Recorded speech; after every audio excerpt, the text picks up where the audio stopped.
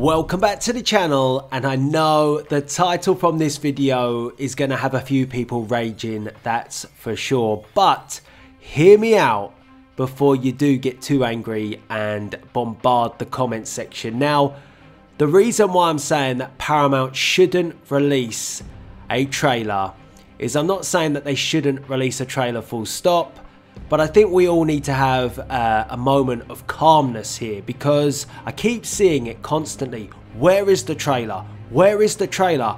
We want a trailer. Yes, we do. But we've got quite a long way to go yet until the Bumblebee movie is released. That's coming out in December of 2018. So, you know, we're in May now.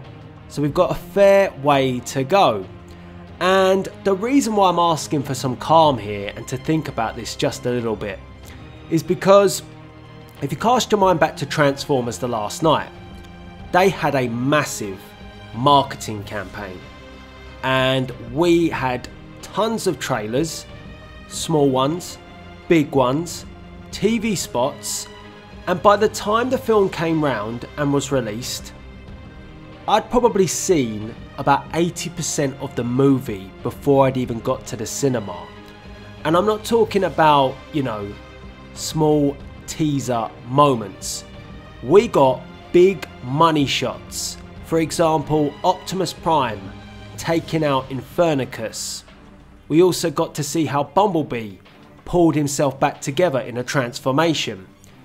Now, would it have not just been better to have seen those big moments on the big screen and left it to have been a surprise? I'm beginning to think so, because I felt underwhelmed at Transformers The Last Night in my first viewing, because I felt like I'd seen all the big moments. And it didn't matter that they put little twists on the trailer, like for example, they changed the colour of Optimus Prime's eyes so it looked like that he was still Nemesis Prime in the trailer, but when you get round to watching the film, he's actually back to normal in his Autobot form. But, you know, it didn't matter. They'd already let me see that moment. So when I saw it in the cinema, yes, it's cool, but it's not as cool as seeing it first time on the big screen.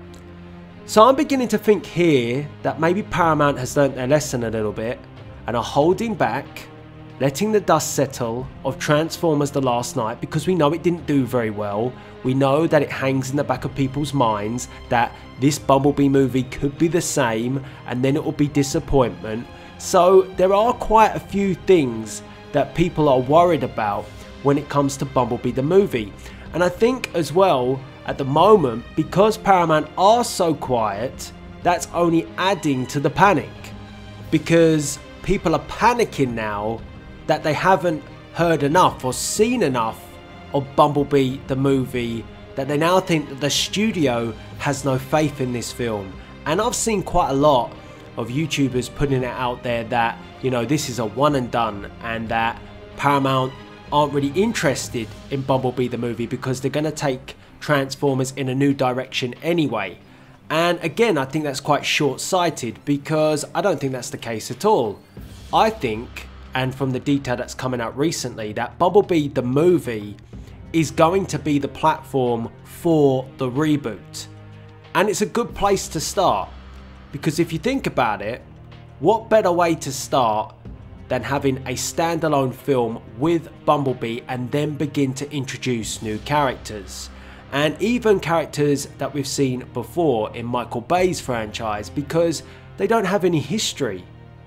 Because Travis Knight can do away with all that, because it's all in the future.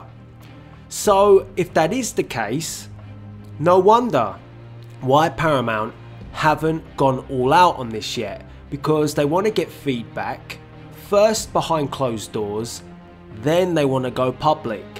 And the way it's going at the moment is there's been a lot of positives from everything behind the scenes. We're hearing, you know, at CinemaCon, the sizzle reel went down really well. We're hearing details now that the trailer has been shown behind closed doors somewhere else. And again, it's sounding positive. So I think what this is, again, is Paramount digesting what they're getting, because they're planning for the future.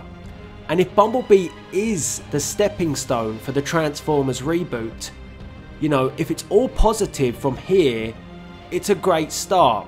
And they don't want to tarnish that by going all out, releasing big action trailers early, only to have the online community go out there and say this is just another Michael Bay Transformers style film.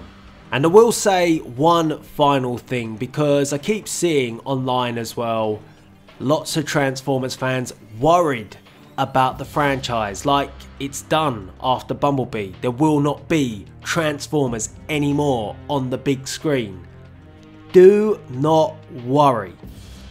I honestly believe that Transformers will be on the big screen again after Bumblebee. We already have indications that the reboot is coming, and whether or not it starts with Bumblebee, we will have to wait and see.